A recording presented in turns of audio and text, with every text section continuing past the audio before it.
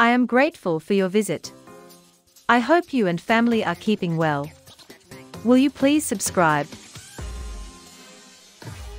The boa constrictor, also called the red-tailed boa or the common boa, is a species of large, non-venomous, heavy-bodied snake that is frequently kept and bred in captivity. The boa constrictor is a member of the family Boidae, found in tropical South America, as well as some islands in the Caribbean.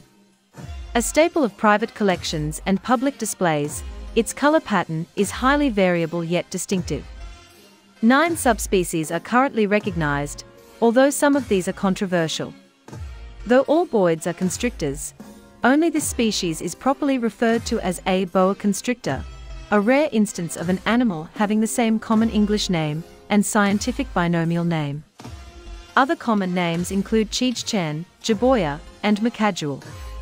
The coloring of boa constrictors can vary greatly depending on the locality.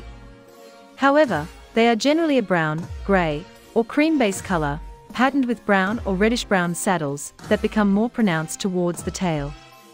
The coloring works as a very effective camouflage in the jungles and forests of its natural range.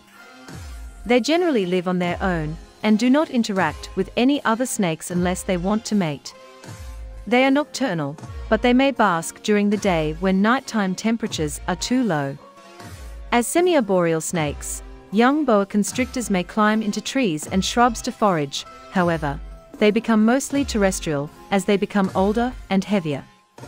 Boa constrictors strike when they perceive a threat. Their bite can be painful, especially from large snakes, but is rarely dangerous to humans. Specimens from Central America are more irascible, hissing loudly and striking repeatedly when disturbed, while those from South America tame down more readily.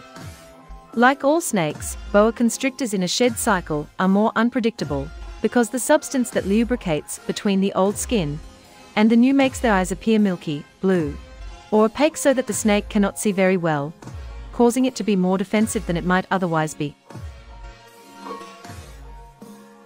I just hope you liked this video, and will look for your next visit pretty soon. Till then, take care and be safe.